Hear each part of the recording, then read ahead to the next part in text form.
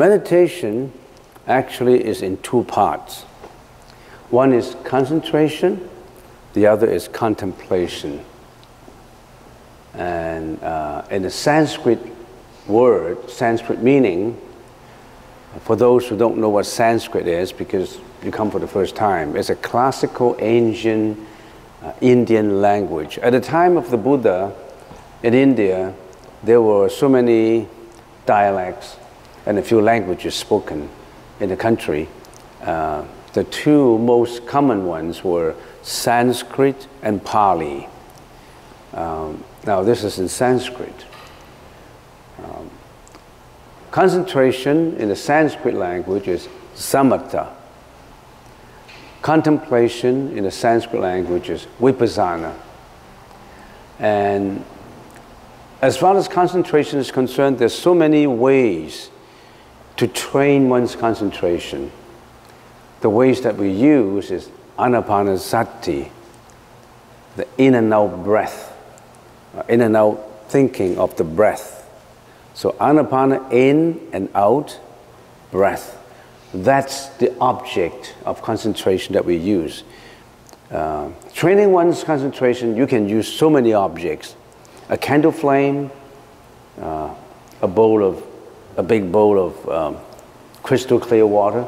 So many ways in doing it. But the Buddha suggested to us that we use the breath as the object of concentration.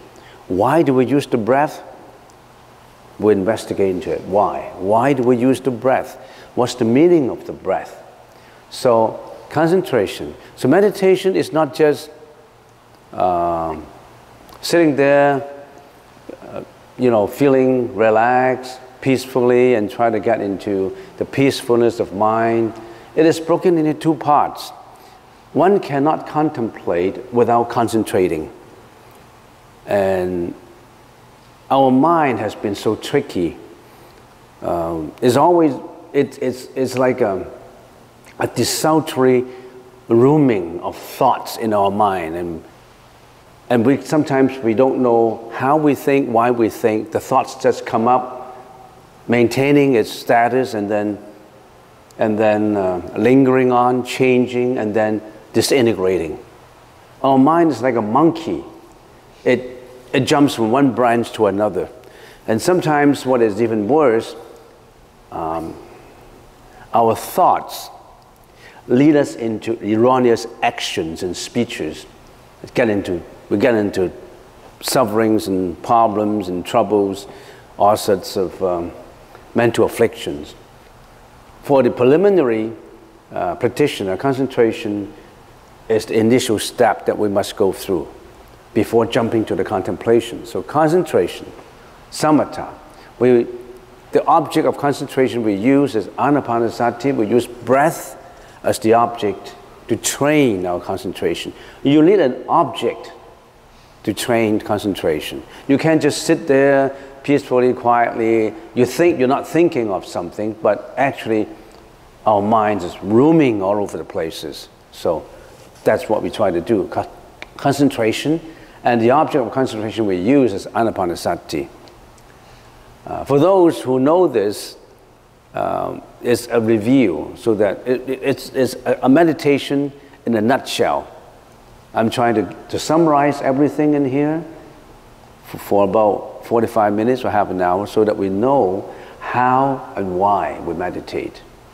And then contemplation, that's another part of it. The Sanskrit word is vipassana. We practice satipatthana. What is satipatthana? The four foundations of contemplations. We'll go through it step by step. You've got to be patient with me. You have to go in discussing and trying to find out more about meditation. You have to patiently go from one aspect to another. You don't just jump into just sitting there relaxing and getting good health and quietly meditating.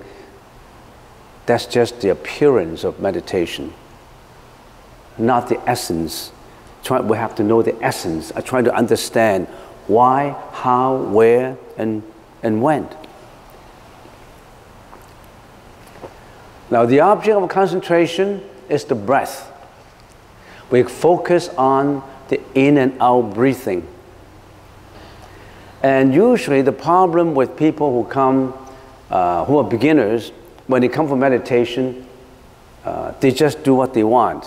When I say you use breath as the concentration and we start to meditate, they don't follow. They just sit there quietly and peacefully and that's it. They don't faithfully follow the method as we practice because people tend to be egoistic habitually. Why should I follow? Why should I follow your method of concentration? Now what you need to do to come to the Buddhist temple is empty your cup of self-egoistic understanding, empty all that and try to put in something new. You have to accept before you can practice.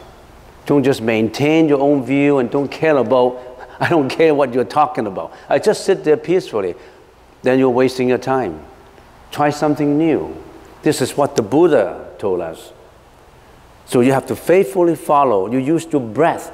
Don't just sit there and, because I can't read your mind, I don't know how you think. But some people just sit there and they're not following the method. You're wasting your time. If you just sit there peacefully, quietly, you may as well do that at home. You don't need to come here, right? So you have to empty your cup of bigotry, put in something new, and think about it, and practice it. Okay, that's concentration. Contemplation, we practice satipatthana. What is satipatthana? Satipatthana, there's a sutra called Satipatthana. It contains all the details of what Satipatthana is all about. It's a long sutra. So you can always research into it later. Satipatthana, the four foundations of mindfulness. Contemplation of the body, contemplation of feelings, contemplation of mind, and contemplation of mind impressions. We have to explain every aspect of the four. We're just doing a summary. Concentration and contemplation, they're like the two wings of a bird. In doing meditation, you can't just concentrate without contemplation. You cannot just contemplate. You cannot actually contemplate without concentration. And meditation is not just sitting meditation. Meditation is in every moment of your life. Meditation involves not just in sitting, in walking and lying down, in any actions. Every second you are in meditation. You are in control of your own mind. Are we in control of our own mind? Mostly we're not. Most of the time, we're not in control of our own thoughts. If you're in control, you won't be angry. If you're in control, you won't be jealous. If you're in control, you won't have anxiety, depression, guilt, fear, worry. You don't want those. But they all come up because you can't control them. You may think that you can control your mind, but actually, we are not. We just let our mind going astray. We just let our mind going desultorily, like a monkey, jumping from one branch to another, a branch of greediness at one time, a branch of anxiety another time, a branch of depression, a branch of anger, a branch of greediness. We jump from one branch to another, non-stop. So, this is a general picture of what meditation should consist of. How to meditate. So focus on the breath, as we said. Concentration is focusing on the breath. Remember, that's the object of concentration, not on anything else. Why do we use breath? We'll continue to talk about it. And then we say, let go of desultory thoughts. The contemplation part. Our thoughts have been wandering, roaming, desultory thinking, and sometimes we don't know why. 15 minutes ago, we'll concentrate on something, and 15 minutes later, we get angry, we get jealous. We may have daydreams. We may have sometimes even sexual fantasy. We don't know. Our mind roams all over the place, not under control. Sometimes you may think you control it. You can control it for a few minutes and then it's gone. Focus on breath.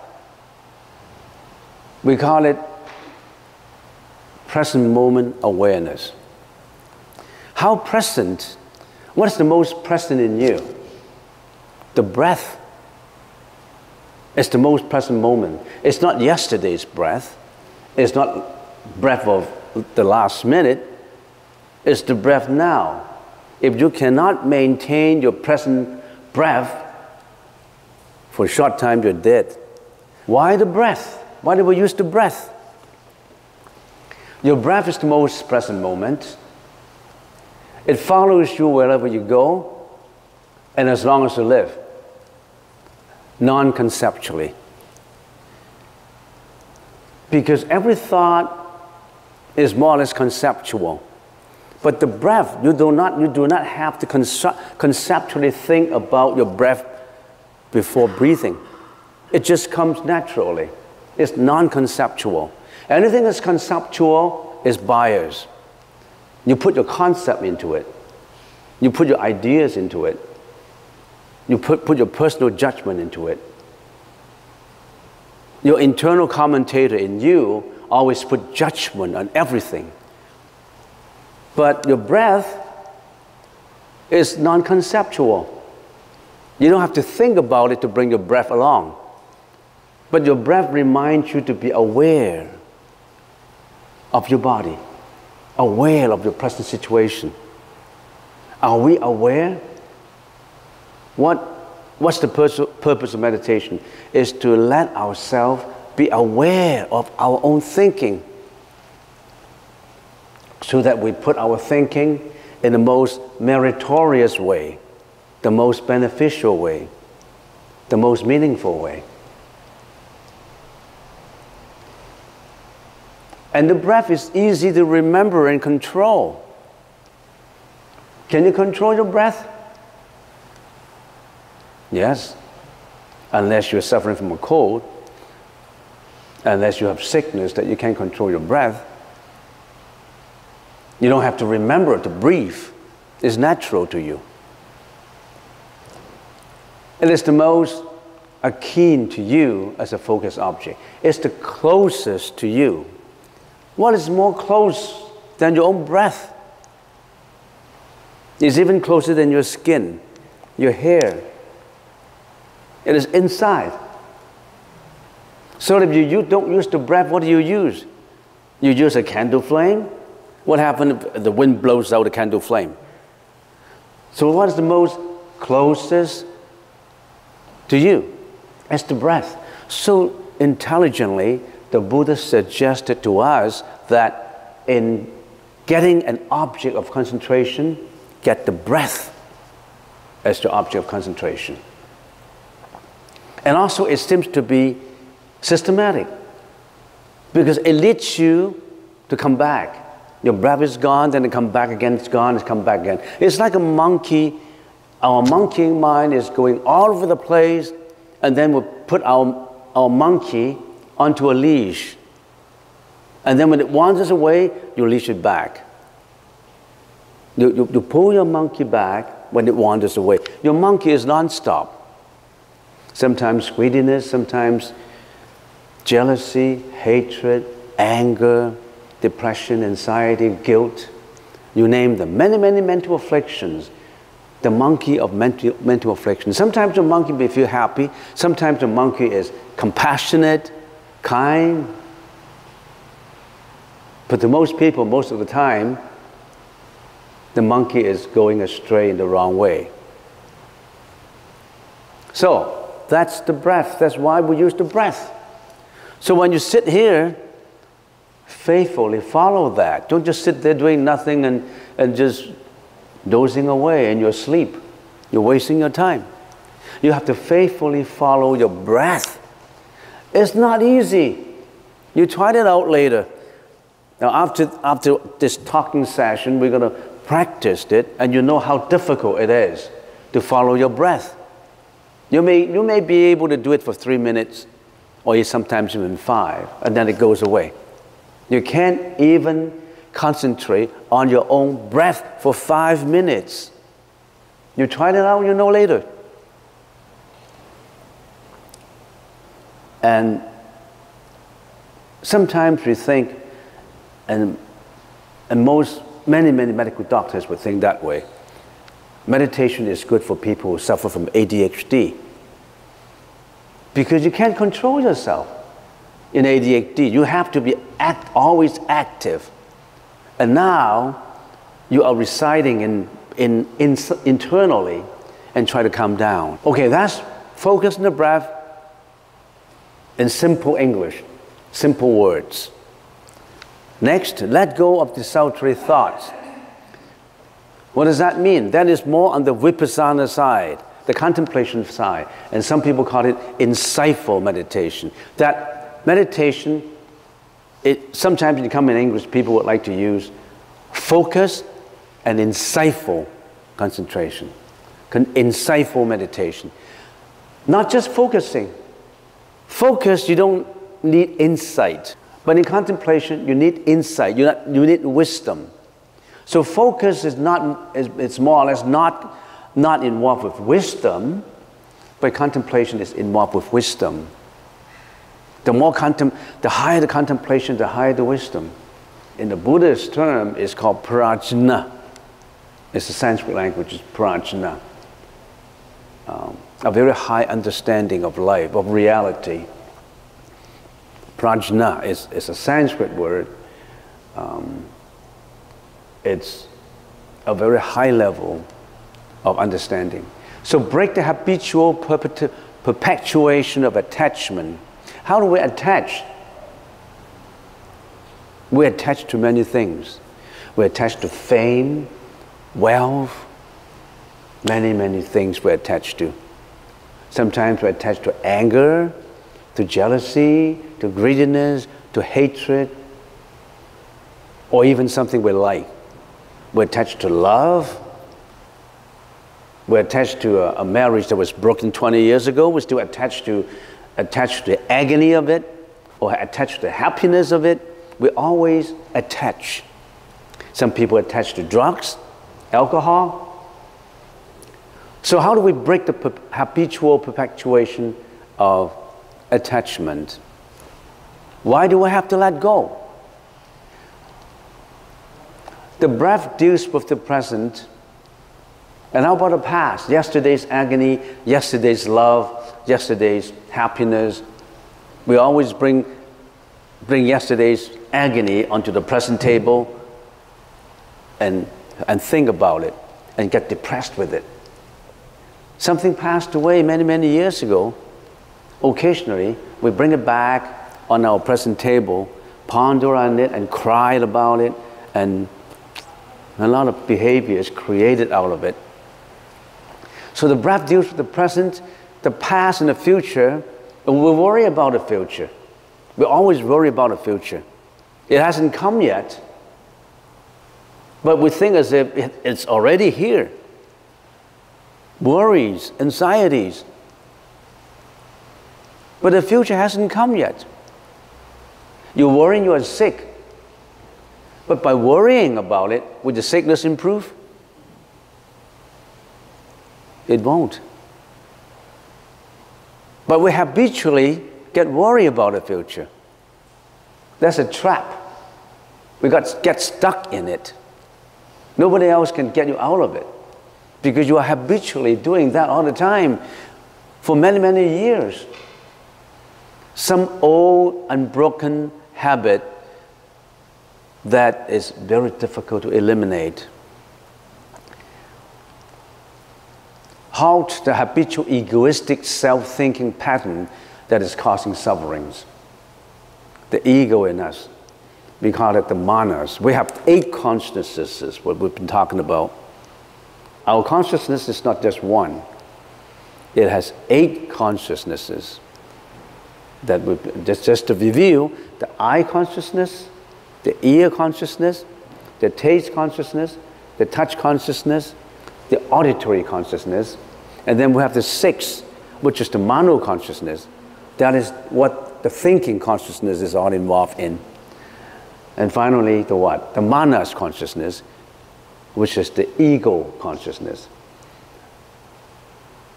We always attach the ego to our thinking. How does it benefit me? How do I differentiate myself from you?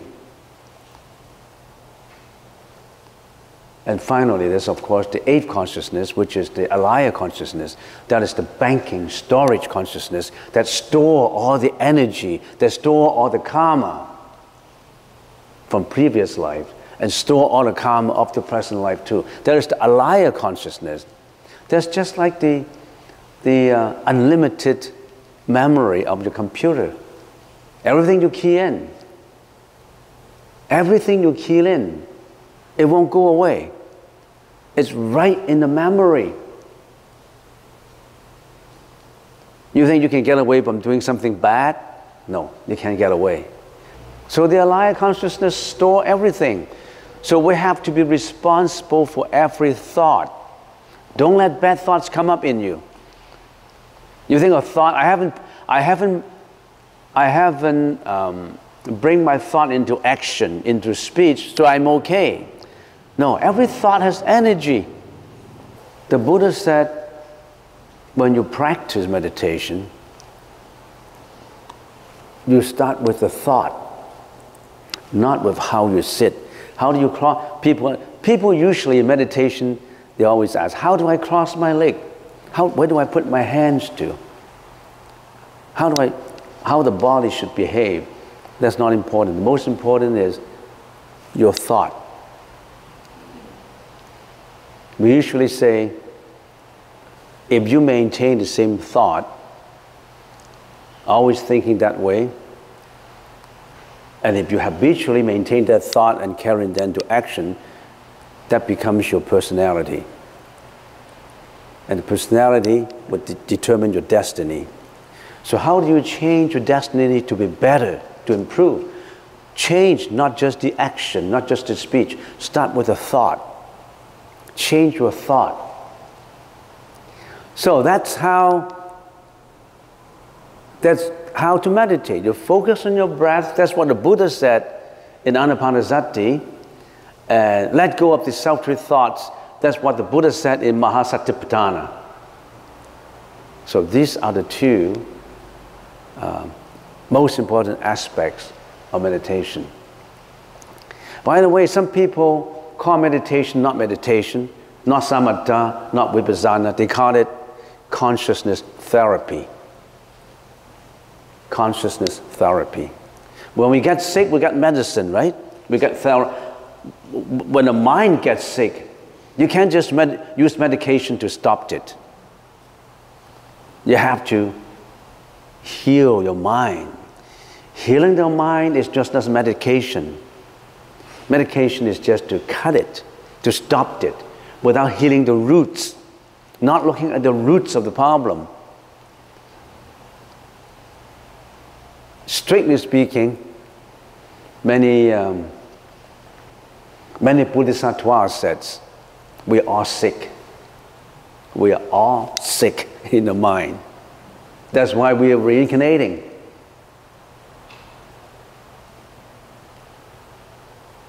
Do you recognize that we are all sick? Why do we get angry? Anger is a sickness.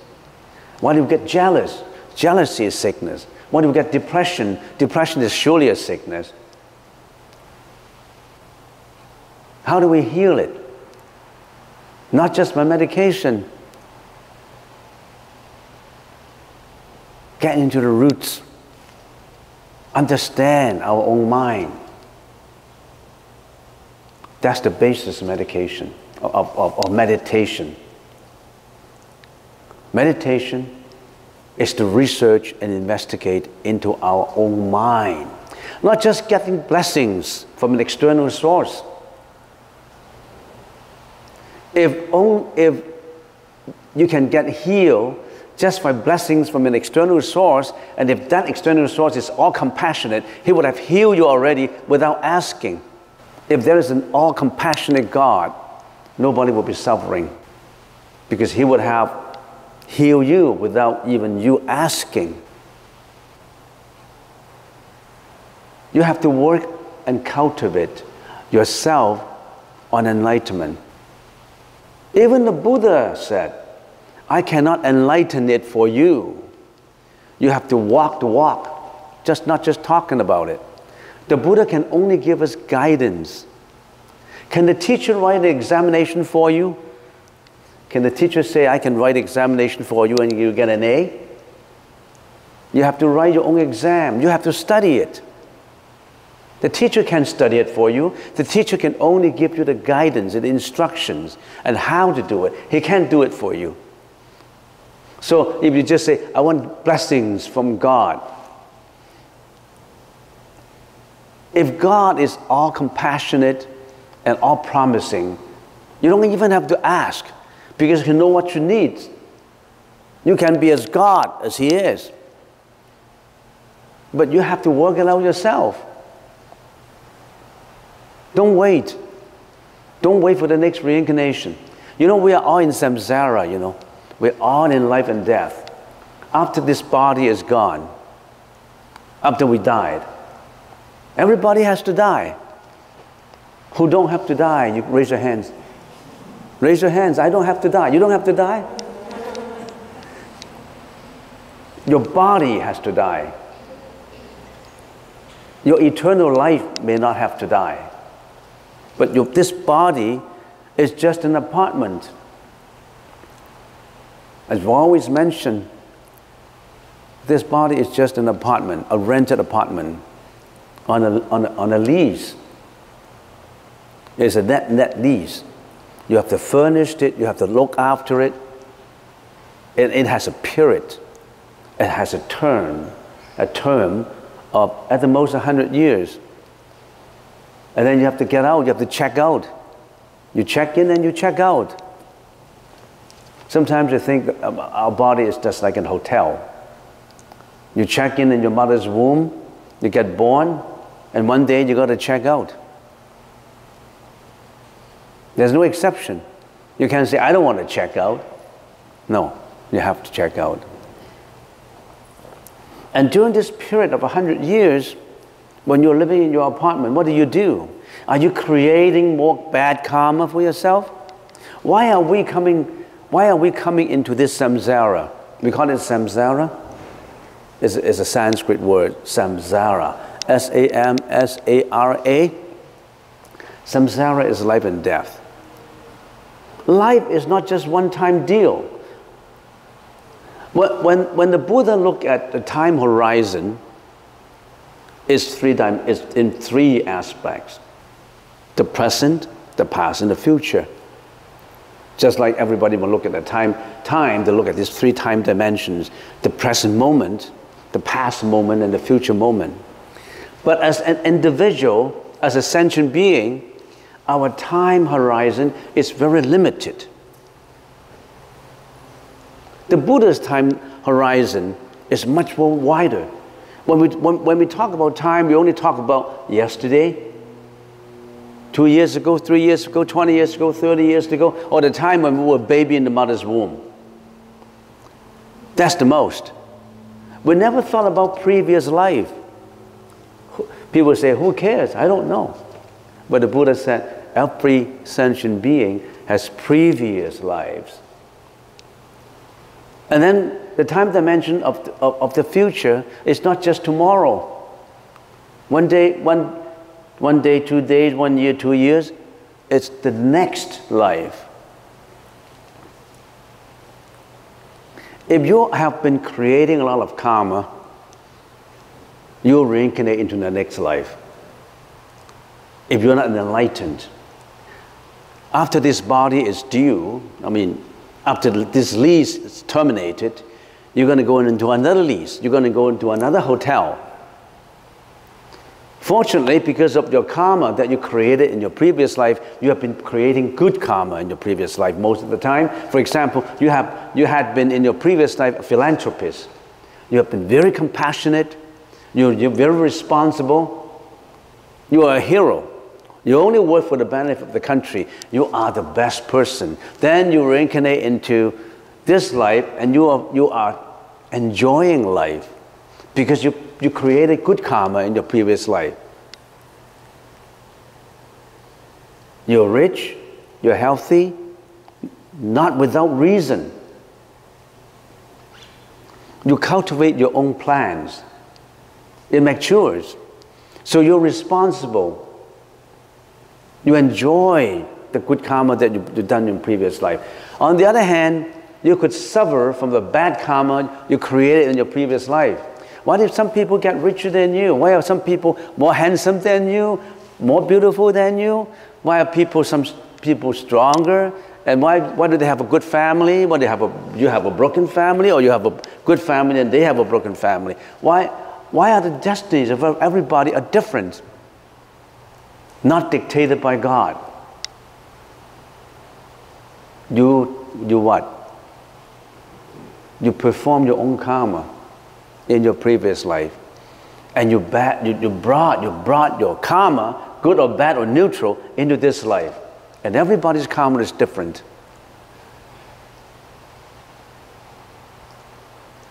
And usually the sutra says, if in this life you are very beautiful, for example, some sutra says you have been practicing endurance in your previous life. You always smile. You can always endure with difficulties.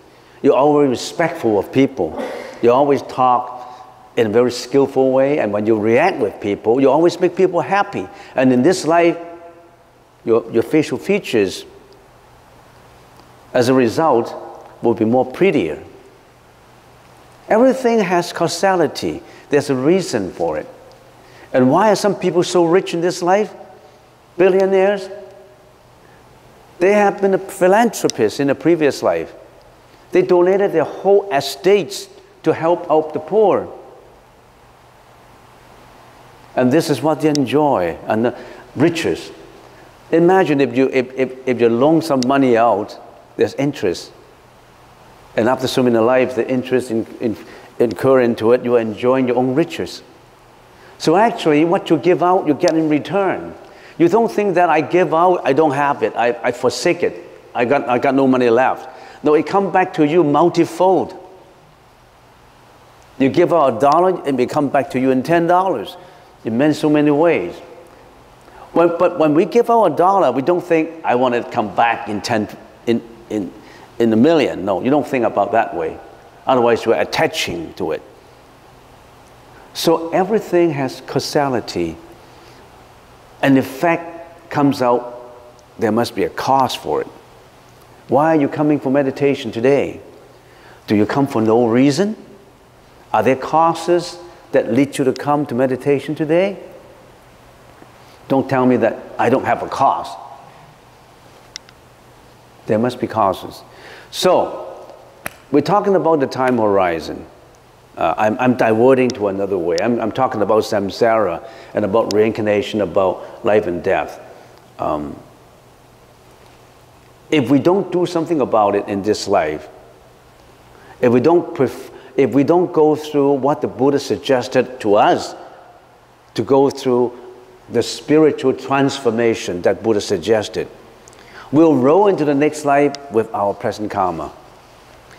The Buddha, 2,600 years ago, he ended his habitual body and get into this nirvana. No more reincarnation, no more samsara, no more life and death. It's gone beyond life and death. And he introduced us ways to get beyond life and death. Don't get into reincarnation anymore. We don't even know. We don't know what would be our next life. We don't know. And according to some sutras, it says, usually the next life is going to be worse than this because of what you have done in this life. What you have done in this life, you know. killing, lying, slandering, sexual misconduct, stealing, greediness, hatred, anxiety. And sometimes we're compassionate, we're helpful, we're beneficial. But how much of it is good and how much of it is bad? You probably know more than I do because that's what you did. So, getting back to, I have more to say about reincarnation, samsara, but let's get on to the topic. Otherwise, I'll be roaming like a monkey all over the place. So, let's get into how to meditate. Meditation. Focus on breath and let go. Follow it faithfully. Don't just sit there and not following it. As I said, we use the breath as our object of concentration. When you're sitting there, not using that, you're wasting your time. You may as well relaxing at home. Why do you have to come here?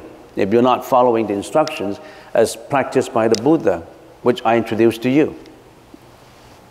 Now, our senses, let's go faster. This is our external sales lady. In our body, it's like a company with external staff. Our eyes, our ears, our nose, our tongue, our body are the external staff of this body company. They are interacting with externalities. And in the process of interacting with externalities, we attach, we interact, we perform. Imagine if you don't have these senses, how can you interact with externalities? When you interact with externalities, you carry out speeches and actions which brought you karma. So in order to meditate, you have to stop your externalities for a time, because when your externalities are interacting with, when your senses are interacting with externalities, you are attached. So, eyes attached to matter. When we say matter, anything that is made up of molecules, protons, electrons, all this is matters. Eyes see objects. So, eyes interacting with all objects, all matter, all things that they can see. Ears with sound, nose with smell, tongue with taste, and body with touch, tactility, bodies with touch. And this touch also means the interaction of the body inside, the organs, everything. So your internal organ is also interacting, not just the external eyes, ears, nose, tongue. So everything about your body, you are interacting with all these: matter, sound, smell, taste, and touch. No exception. Your eyes cannot listen. Only your ears can. Your ears cannot see, only the eyes can. Your eyes cannot taste, only the tongue can. And then you also have the mind, which is the thinking mind, interact with all the thoughts that's created in the mind. That's the internal reaction. And then there's the manas, which is the self. You always have this self in you that grabs onto habitual thinking. In meditation, what do? Because when we're not interacting, when we're not meditating, our senses are interacting. Like you're interacting with me, you're looking at me, you're listening to me. But in meditation, you're trying to purify that. You're trying to stop those externalities for a while and go into the internal peacefulness and tranquility of the mind. So in other words, you cannot have factory production sound all vibrating into your ears and meditating. No, you cannot do that.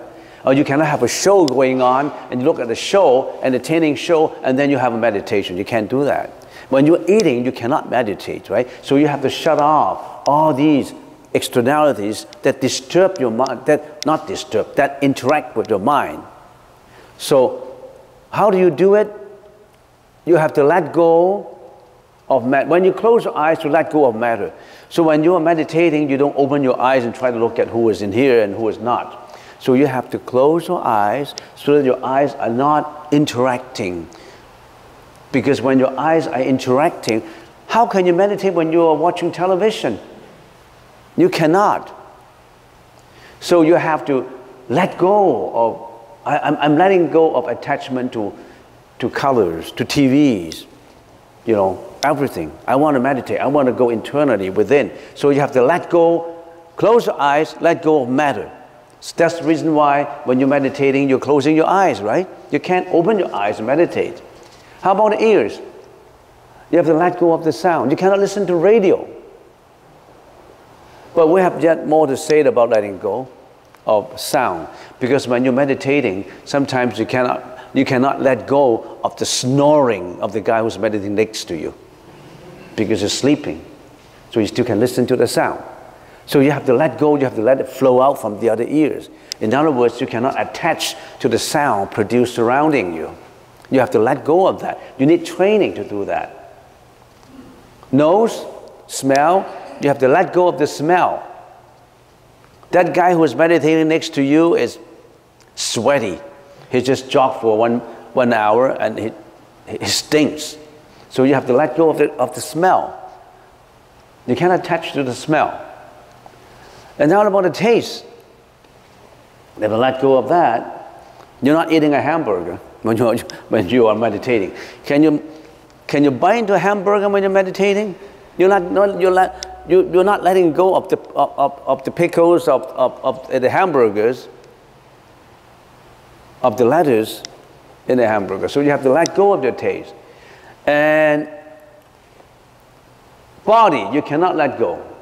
Because your body, the touch is the breath. The breath, the in and out breath still touches your nose. So you only have the breath, which is the object of concentration, left.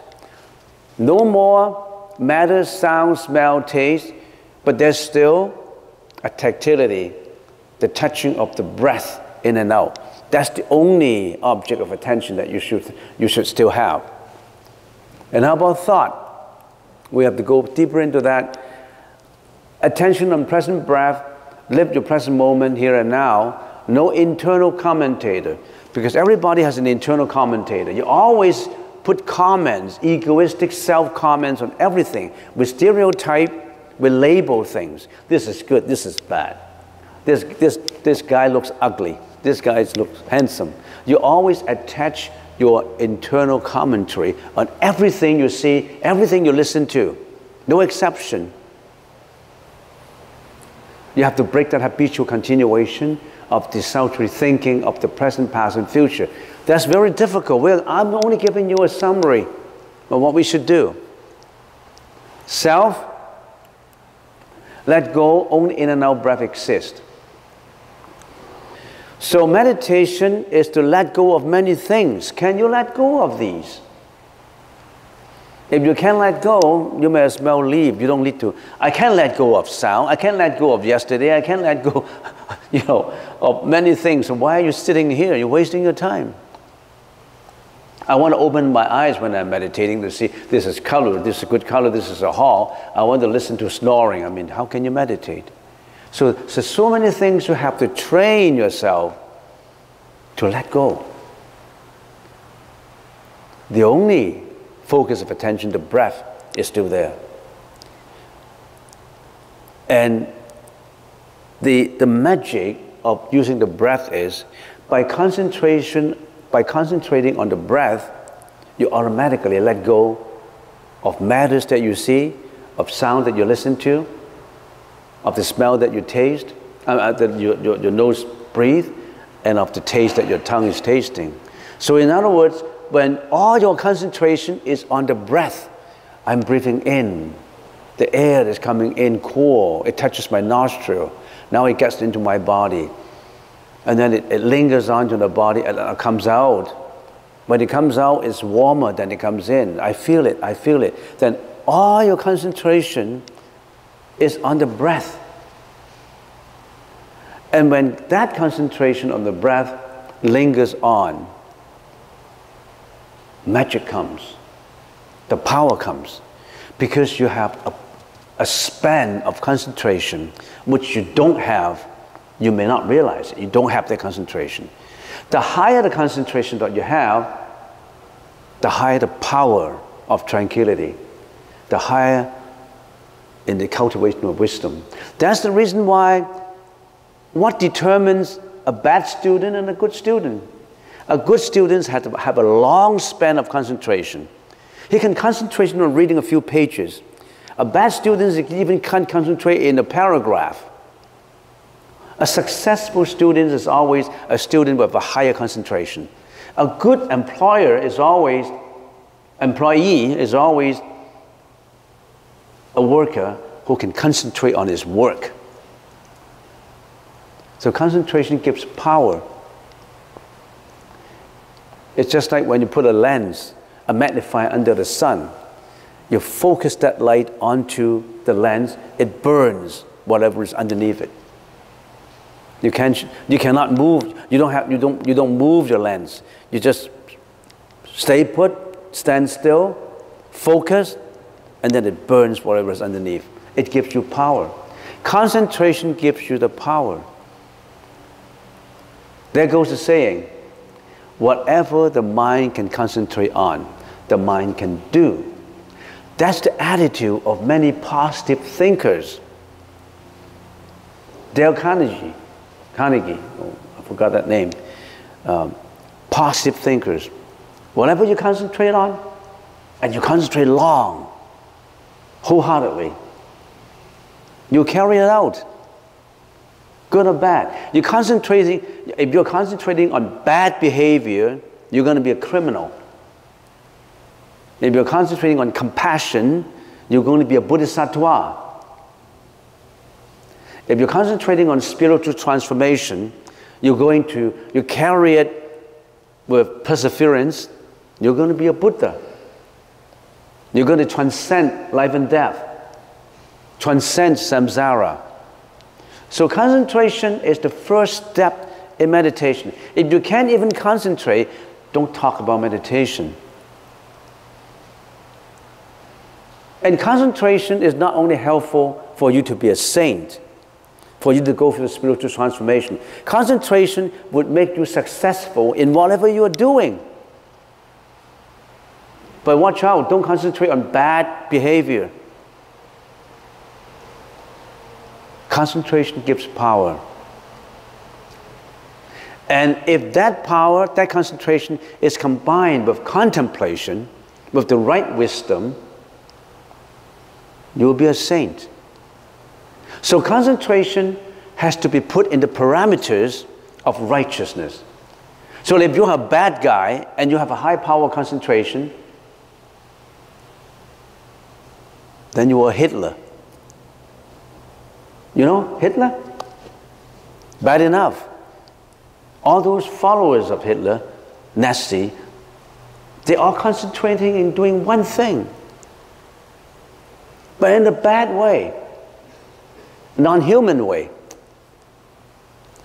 So it's very important that your concentration is put in the parameters of compassion and righteousness. That we have to study. You think you learn all Buddhism just in this course? Just for the morning? There's a lot more to know about. I'm going to only give you a brief summary in a nutshell. Contemplation, vipassana. Vipassana is a Sanskrit word. What does it mean? Pasana. What does pasana mean? Vit is only a prefix of the word. Pasana. Pasana means perceiving, insightful perceiving. Pasana is insightful perceiving. Vit is what? Vit is in a special way, cutting through it, going through it thoroughly. Going through the perceiving thoroughly with wisdom. That's vipassana. In the Vimalakriti Sutra, there's a sutra called Vimalakriti Sutra. Manjushri Bodhisattva asked Vimalakriti Upasaka a question. How does one practice in order to get rid of mental afflictions? We all have mental afflictions, no exceptions. We all have mental afflictions. Vimalakrita answer, one must meditate with the right contemplation.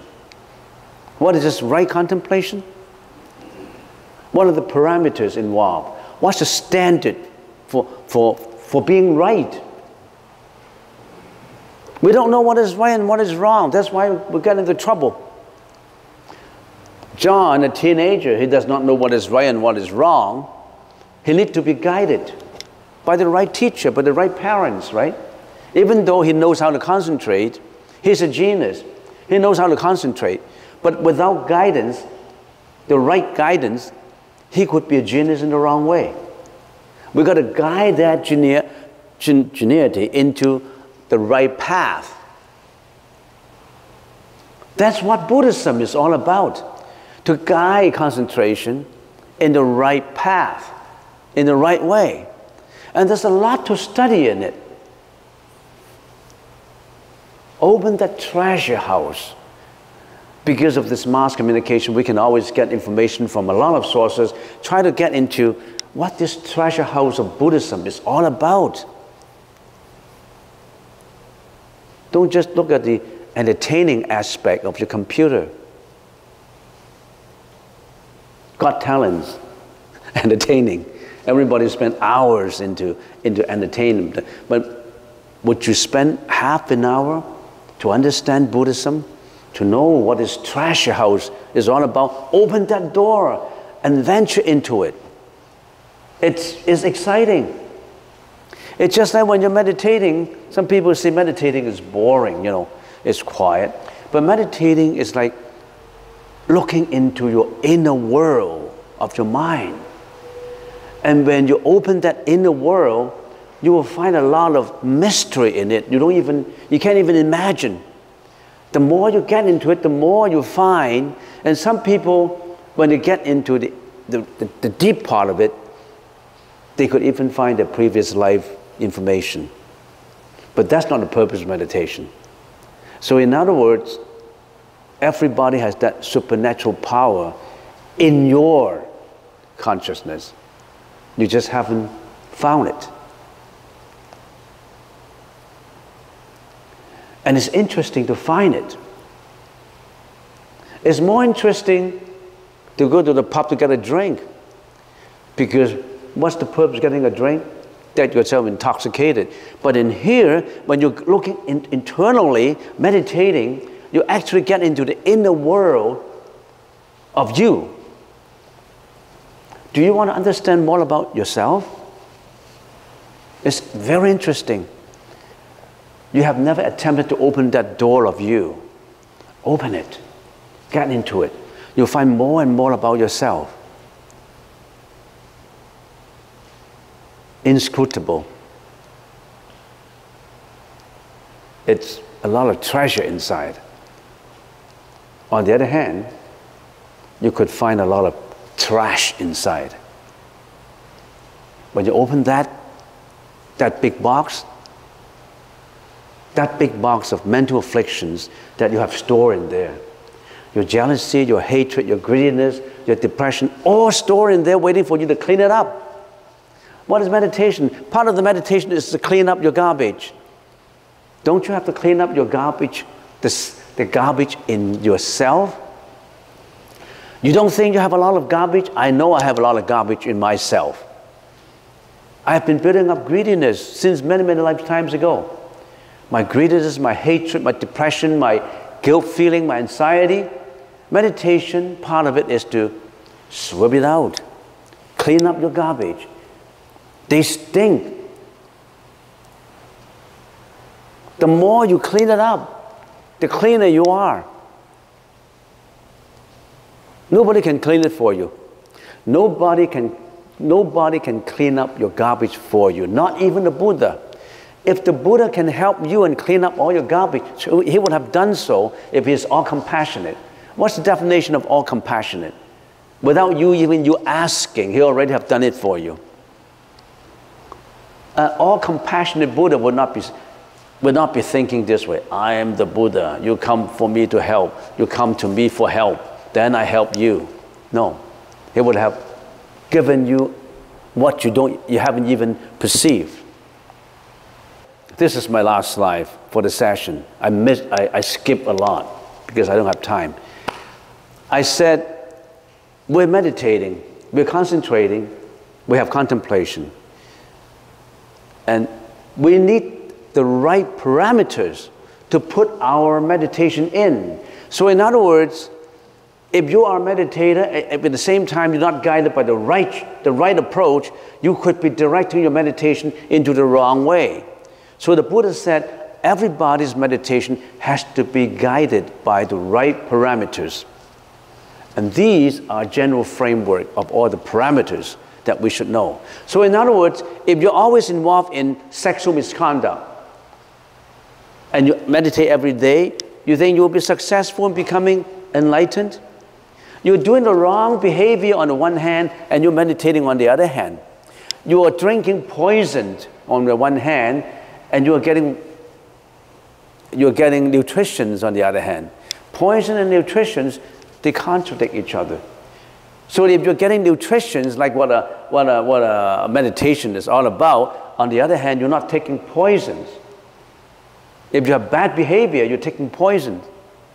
So these are the parameters.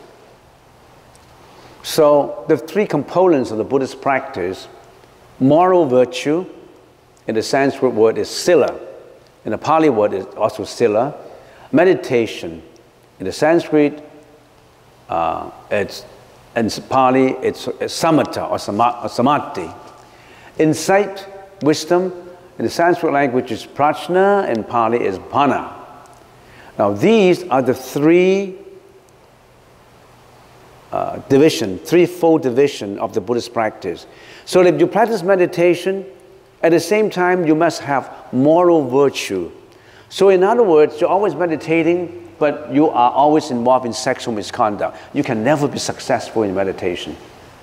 You're involved with killing, you're involved with lying, you're involved with the wrong behavior. It does not matter how you meditate. You could be a master in concentration, but if your moral virtue is bad, you will never get enlightened. As a matter of fact, you will get into more and more mental afflictions. So you have to be guided. The first step in meditation is you got to have sila. You got to have a high moral conduct. You all have to learn what is the definition, what is contained in what the Buddha was talking about in morality, in moral virtue. So we always say, some people want to say, I want to become a monk. For the first 5 years that you are in a monastery, you learn nothing. You learn only sila, how to be virtuous, morally virtuous. So in other words, you have to stop all your bad behavior, your bad speeches to start with. So that's the first requirement, moral standard. Second requirement is concentration. Third requirement is wisdom level. And all these have to be in the parameters of the Noble Eightfold Path. Right speech, right action, right livelihood, right efforts, right mindfulness, right concentration, right understanding, and right thought. All these are in the Buddhist Sutras. They all have to be studied to understand it. So I'm only giving you a nutshell, Buddhism in a nutshell. You really have to go deep into the Eightfold Path to know, out of the meditation, these are the parameters I use to guide my meditation, to guide my mindfulness, to guide my wisdom. It's just like John is a genius, but you need to guide him in the right way. Otherwise, he could use his ingenuity into misbehavior. You have to guide him in the right way. So these are the guidance.